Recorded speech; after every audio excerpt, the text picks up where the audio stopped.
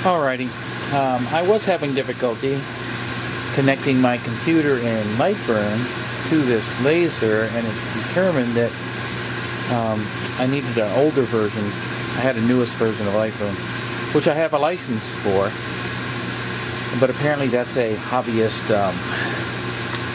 not a Ruida license, not a DSP, so I had to buy a new license to get that to work. Finally I got it to work, and I was able to run a file from my computer to the laser. This is a welcome mat that I just designed using a Ravens logo. This is not for sale. This is, that's a trademark.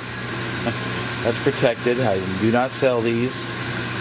I'm not licensed to. This is for my own personal use because I am a Ravens fan. So I'm just testing the system on floor mats to see what it does. If you notice up in the very top there's a very dark spot. That was my diode laser trying to do this, and it just burned.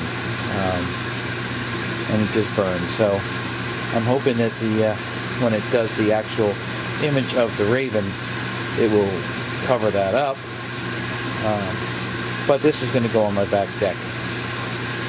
So I just wanted to see how well this would actually engrave a mat, and it seems to be doing a pretty good job.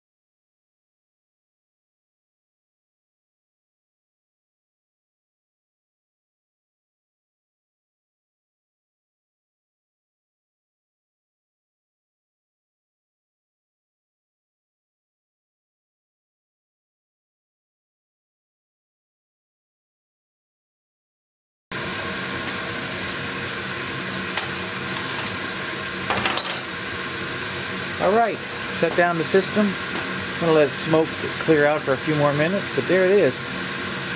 That was there it is, 22 minutes total, battery's dying. Here you go.